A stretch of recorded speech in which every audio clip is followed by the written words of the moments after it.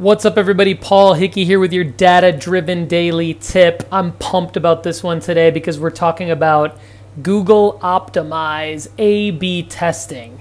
We are data-driven design, thus we will be A/B testing to get answers on making decisions on what to do on websites, and so will our clients. And so today's data-driven daily tip is all about how to use Google Optimize to set up experiments in your website. So let's jump right into it. Step number one is you're going to install modified Google Analytics tracking code on your website. So to do that, you're going to go to optimize.google.com. It's going to take you to the marketing platform URL, but it's basically just Google's center for showing you all their different marketing tools. Once you get into Optimize, you can use your same login, email, password that you use for Google Analytics, create your free Optimize account. Once you get in there, you're going to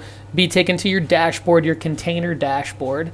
It looks like this, and you can click the button over on the right-hand side that says Install Optimize under Add Optimize to your website. There's a bunch of documentation on the Google forums on this, but the most effective way is to just follow these instructions. It's going to walk you through the modified Google Analytics tracking code as well as what they call the page hiding snippet.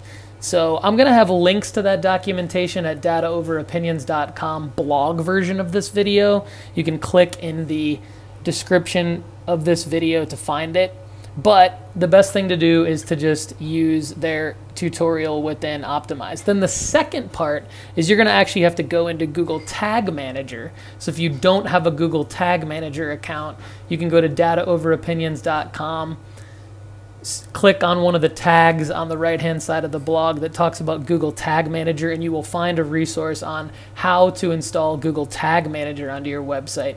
Once you've done that, you'll log into your Google Tag Manager workspace, and you're going to create a new tag, and this is what that looks like. You're going to go create the new tag, and it's going to be called a Google Optimize tag, okay?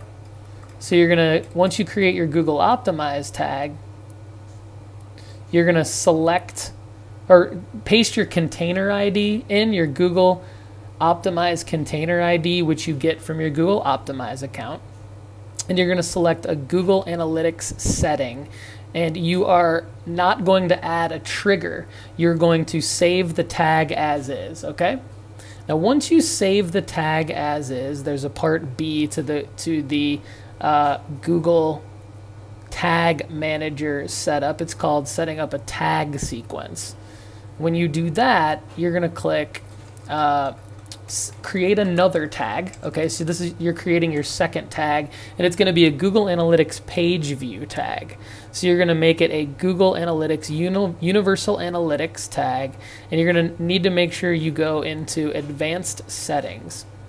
And once you go into Advanced Settings, you're going to find where you have what's called the, you go to Advanced Settings, and then you select to fire a tag before this tag fires. So here's what that looks like.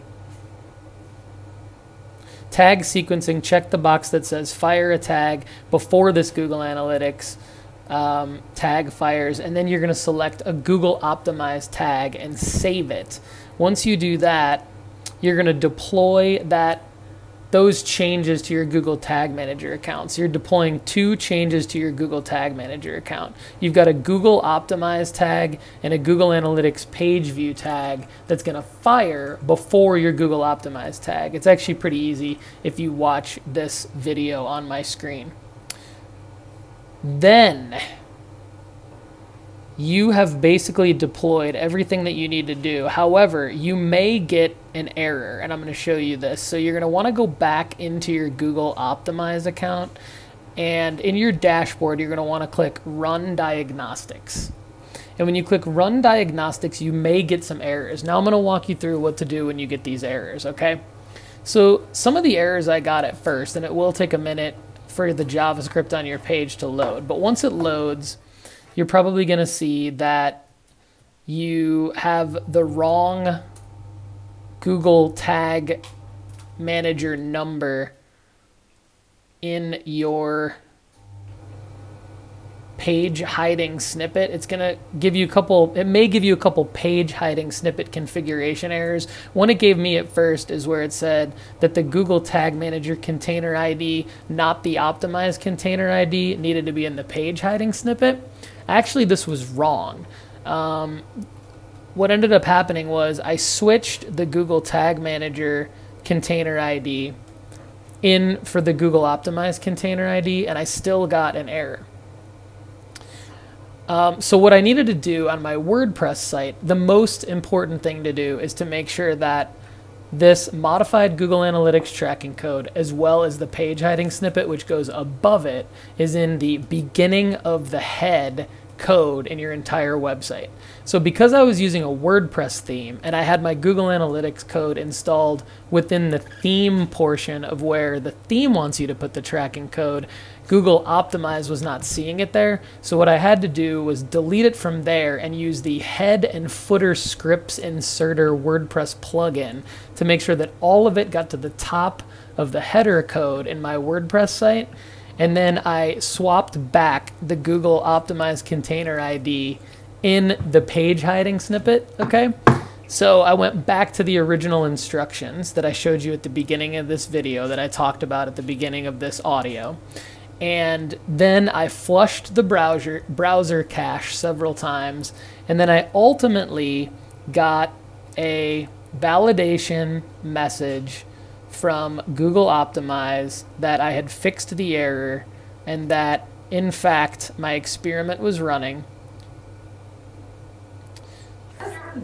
As you can see on my screen now, we've got Optimize installation verified with no errors, and the experiment is running.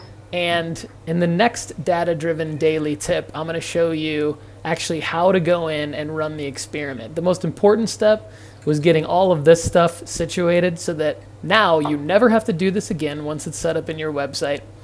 Today's data-driven daily tip, believe it or not, is going to be very valuable for data-driven design employees as well as the marketing directors, data analysts, agencies, and small business owners out there listening and watching today. This is a complicated one, but this has been your data-driven daily tip. Now you're set up to run all kinds of experiments on your websites and A/B tests so that you can get real data, not guess, not have opinions. Get real data around what's working best for you. I'm Paul Hickey.